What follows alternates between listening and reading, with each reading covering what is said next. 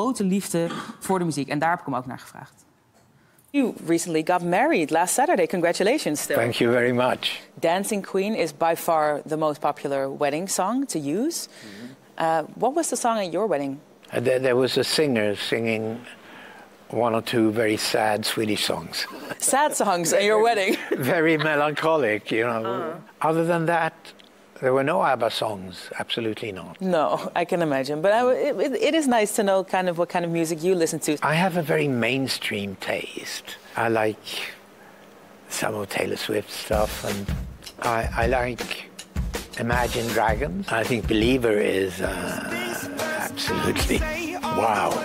It's nice to hear, because I think a lot of people are curious where your influences come from. And I heard that everything changed for you music-wise when you got a guitar when you were 11 for Christmas. Yes. You know, I was a very shy boy, and I started learning to play and to sing and even write little songs.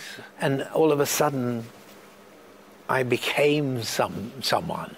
You know, with that guitar and singing, and people were listening, and oh wow, look, that was the start of everything.